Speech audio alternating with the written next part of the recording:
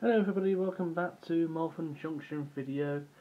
Now this is going to be a review and unboxing of a 060 Terrier, and this is the loco that I purchased yesterday. So the code number of this is a Hornby product. The code number is R2679. It's a Great Western Railway 060 formation. Locomotive, it's a Terrier class A1X, Portage sheet, however you pronounce it, so I can't pronounce it very well, unless I did pronounce it the first time correctly. I'm absolutely amazed. But apparently this loco is based somewhere in Bristol Harbour, so that was something new that I discovered when I purchased the item. Now what I'm going to do is I'm going to put this fan on the stand so I can do some unboxing. So bear with me for a moment.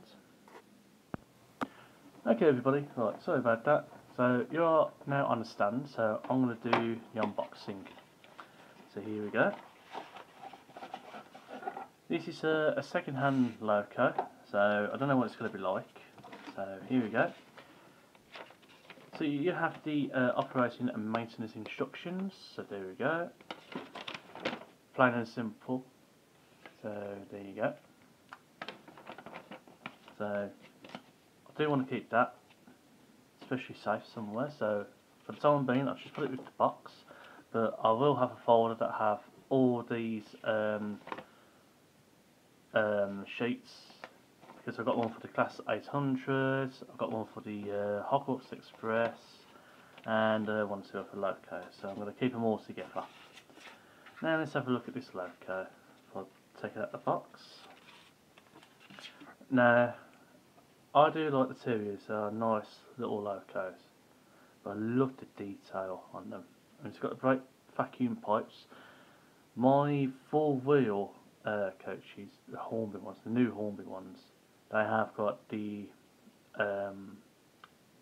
vacuum brake pipes. So that would be ideal, just to haul about 3 or 4 of them at least. And probably 1 or 2 bits of small rolling freight stock. So we'll have a look anyway. So what I'm going to do, I'm going to put this on the track and then we'll see it going around on the loopy. Okay. Okay then everybody, now we're on the loopy track, so I'll shorten it because I'm at the process of sorting out my bedroom. I've got a lady that I need to contact, so I'm going rid of that. These boxes here, that blue one, that one down there, and this. And what is on my bed at the moment, apart from the washing. So that's what I'm going to get rid of, but I'm going to sort that out another way round, not for any YouTube videos. So what I'm going to do, I'm going to let this run round on the loopy track for a little bit and let you see it running. And then what I'm going to do, I'm going to run it in after, and I have got inside there the 042 loco that I purchased a few days before I purchased this. I'm going to let that run in as well. So here we go then everybody, let's see it running. Oh, wrong way around. It is noisy, but apart from that, it looks like a really good runner. So if I just put you somewhere along here, you can see it going around and around a few times.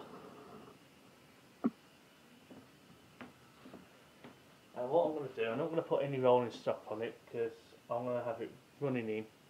Once I get it running in, I might just do a little bit of a running session. So you never know. Enjoy. And just to give you guys a small update as well, I might be replanning how I'm going to do the layout of Malvern Junction. So today I've just got 1 or 2 ideas at the moment, so I don't know what I'm going to put on it, but we'll have a look. If I get any ideas, I'll let you guys know, do a video of it, and you're more than welcome to put anything down in the comments below if you've got any ideas what I could put on the layout for Malvern Junction. please feel free to do that. You are more than welcome to do that. All comments are appreciated and they are very welcome as well.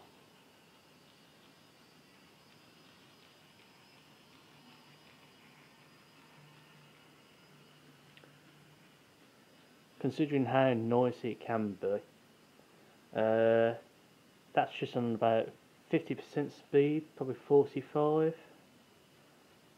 It's a nice little runner, it's so smooth.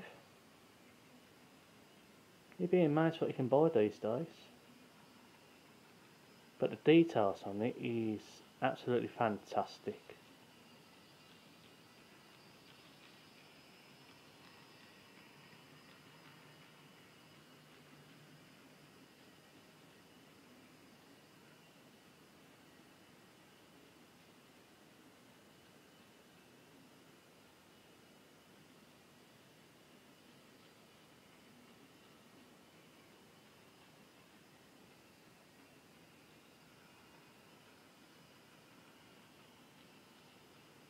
I don't know if you can actually hear the converse, it sounds like it's actually chuffing.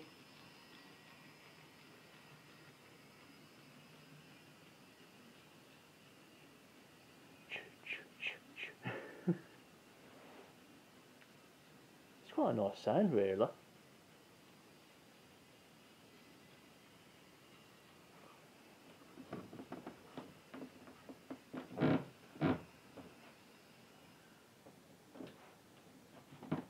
And there you have it.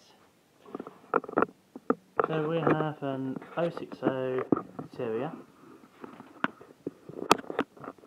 a Horny brand, and it's only costed me £30 for it.